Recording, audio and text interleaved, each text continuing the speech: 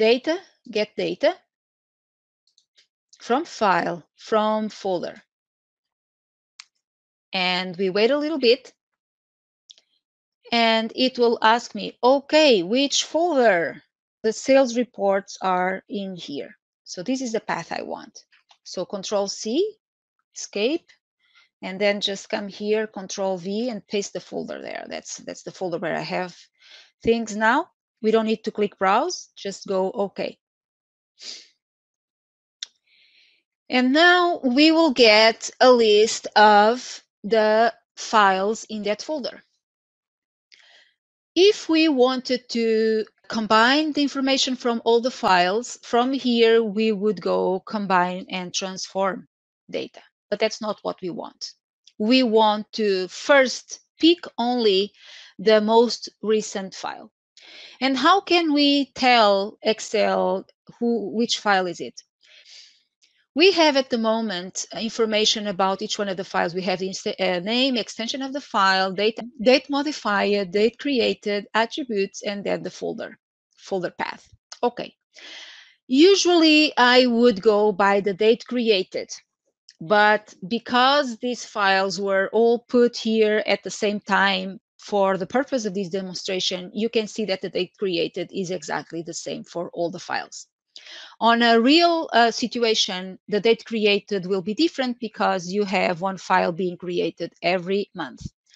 Working with the date created instead of the date accessed or the date modified gives us better guarantee that we will be looking at the correct file.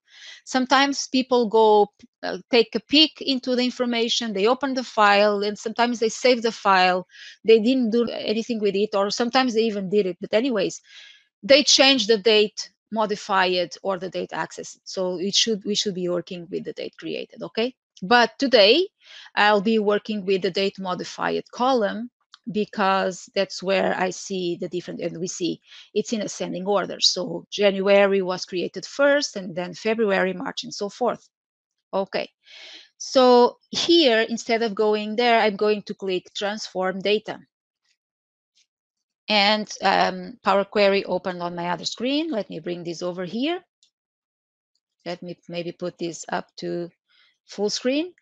And now this is Power Query Editor. And here on the right, I have the name of my query. At the moment, it's called Sales Reports because Excel Power Query automatically named it after the folder. So I'm pointing this to the folder sales reports. We can change the name. We can click there and maybe we can say sales reports data. Okay. And here is where all the steps that I do with Power Query will be recorded. At the moment, only one step, the step source, that it's the step where I said the source is in that folder, and that's it. Okay. So going back, remember, we want to extract only the data from the most recent file, okay? So if we want to do that, what we are going to do is we are going to click here in the date modified column. And again, in the real world, I would use the date created instead. And I'm going to say sort descending. So from the biggest date and time to the smallest. You see that it puts the March file, which is the one that I want, it's the most recent one, at the top. So now what I'm going to say is, okay, so from now, let's go to the Home tab, and here, keep rows, and then here we keep rows, keep the top rows, and then it will ask me how many top rows. I just want the first one, and click OK. So now this step guarantees me that I only have one file being selected. Okay. From here, I don't need any of this information to the right. And the only thing I need to do is to come here to this column content and click this little button here